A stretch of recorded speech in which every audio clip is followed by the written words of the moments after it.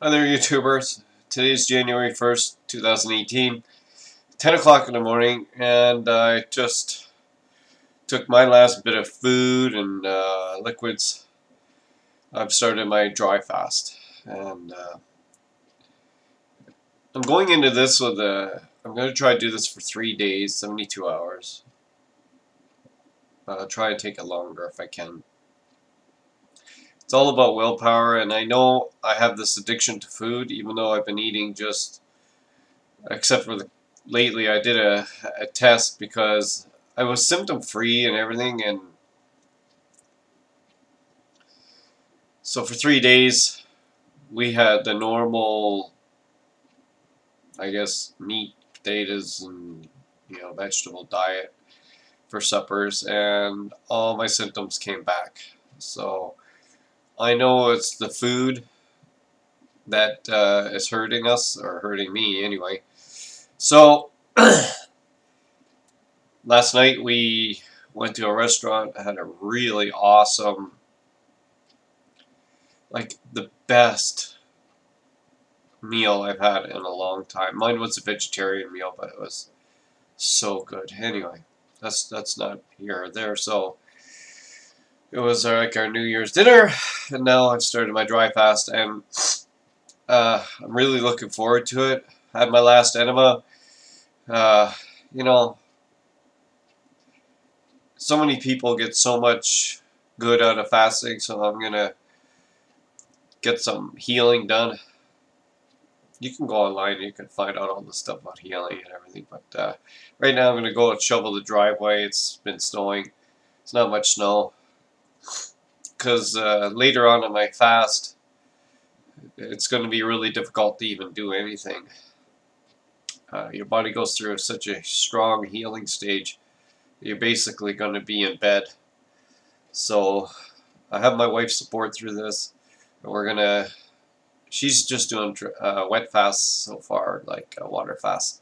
So I'm doing a dry, so I'm not going to have any contact with water. Absolutely no food, no nothing is going to go in my mouth at all.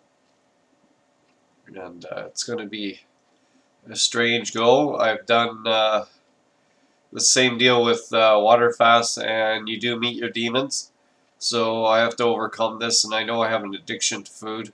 And it doesn't even matter if you're like a vegetarian or if you're a vegan, you still have an addiction to food. So this is the hard part, is overcoming that addiction, and then you control the food, not the food controls you. So this is going to be interesting. I know it's going to be tough, but I think I'm ready for it. Yeah, and really things I'm trying to do is my lower back pain, get rid of that. I've been monitoring my urine, and I'm not getting any sediment.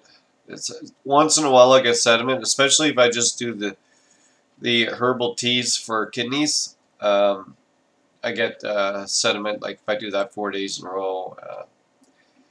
But when you're doing a water fast, which I just finished doing, you don't do the tea, so it was stopped the sediment and everything like that, which got me kind of worried. So I've been looking online, and people are getting huge results with the dry fasting, and they're getting like copious amounts of sediment and stuff in their urine. So I'm looking forward to that.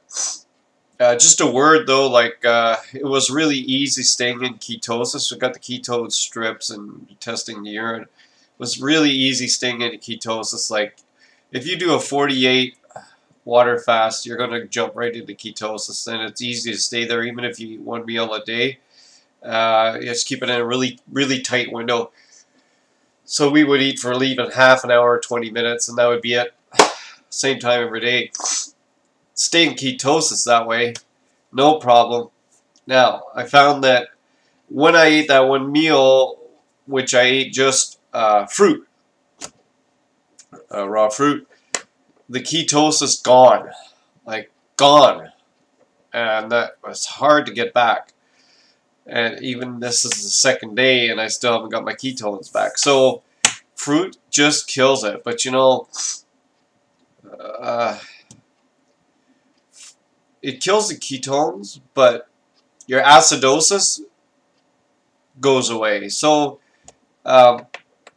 you kind of got to balance it. So you want ketones, you get higher acidosis, and then your acidosis goes down, your ketones goes up. So right now I'm going to be going into major ketosis, and I'm going to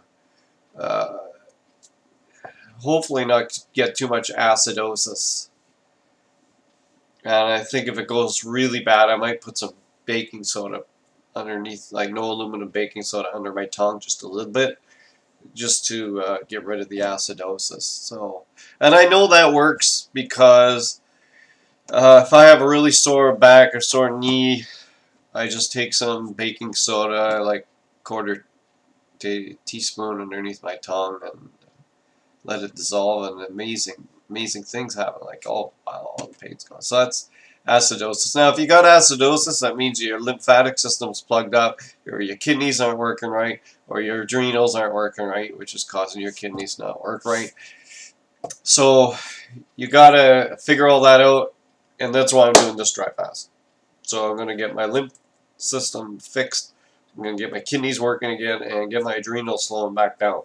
Because, man, at night I've got some major leg issues. Like, they're always kicking on their own. So, and I know when I take magnesium, that goes away. And last night I just realized that I didn't get any leg cramps at all, or any of that, what do they call it? It's a syndrome where your legs are kicking all the time. It's just brutal. You can't sleep when your legs are moving by themselves.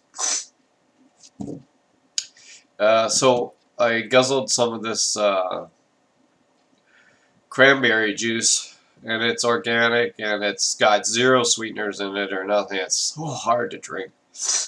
Guzzled that down, and last night I didn't have any problems with my legs. Slept like a baby.